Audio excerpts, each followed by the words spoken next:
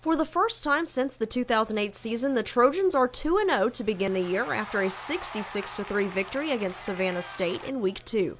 The 66 points are the most the Trojans have scored in nearly 2 decades. You schedule a game like that, you know that you're going to have to deal with being a heavy favorite. And you should execute well. You should, dominate the action for the most part. I thought the performance in all 3 phases was pretty good.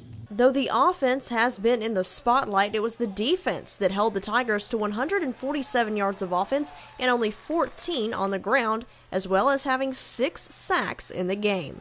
I want to play well every game.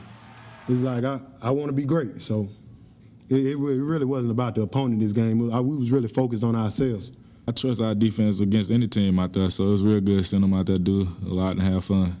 For the first time this season, the defense was able to create turnovers, including a 78-yard pick six by Eli Canton, his first interception of his career.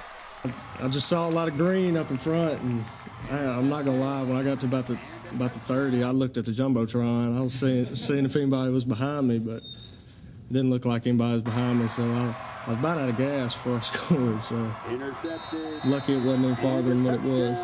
There were a few other firsts in Saturday's game as well. 6 different Trojans recorded the first touchdown of their career, including Dallas Tidwell at the quarterback position, Daron White on the ground, and several wide receivers. It was very exciting, because we talk about it all the time at practice about who's going to score and then who's going to do this. So it was real good seeing those guys out there get a touchdown.